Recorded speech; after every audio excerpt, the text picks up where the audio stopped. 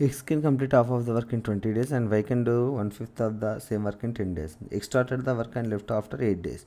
Then Y took over the complete the remaining work. The total number of days taken by them to complete the work is.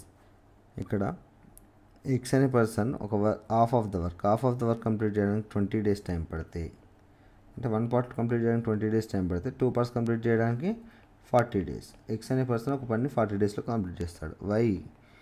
Y can do 1/5 of the work. 1/5 of the work complete చేయడానికి 10 days time పడుతుంది. అప్పుడు total work complete చేయడానికి 1 part చేయడానికి 10 days పెట్టినప్పుడు 5 parts చేయడానికి 5 into 10 50 days. అంటే X అనే person ఒక పని కంప్లీట్ చేయడానికి 40 days టైం పడితే Y అనే పర్సన్కి 50 days టైం పట్టింది. అప్పుడు టోటల్ వర్క్ ఏమవుతుంది? Total work will the 40 50 LCM అనేది టోటల్ వర్క్ కాబట్టి 200. అప్పుడు ఎఫిషియన్సీ ఏమవుతుంది? X యొక్క ఎఫిషియన్సీ విలువ 200/40 అంటే 5.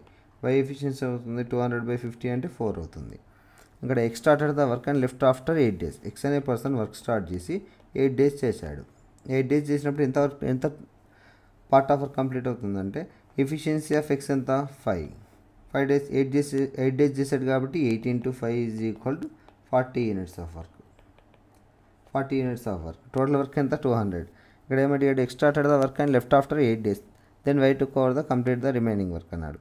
అంటే X అనే పర్సన్ 8 days వర్క్ చేసిన తర్వాత 40 units ఆఫ్ వర్క్ కంప్లీట్ అయింది. అప్పుడు రిమైనింగ్ వర్క్ ఎంత ఉంటుంది? Remaining work 200 - 40 = 160. ఈ పని ఎవరు చేశారు? Y took over the complete the remaining work అన్నాడు. Y ఎఫిషియన్సీ ఎంత? Y efficiency will be the 4. Remaining work 160. 160/4 = 4 1 440. Yకి 40 days time పట్టింది. Xకు 8 days టైం పట్టింది. టోటల్ ఎంత? టోటల్ అవర్ కంప్లీట్ కావడానికి 40 days + 8 days = 48 days.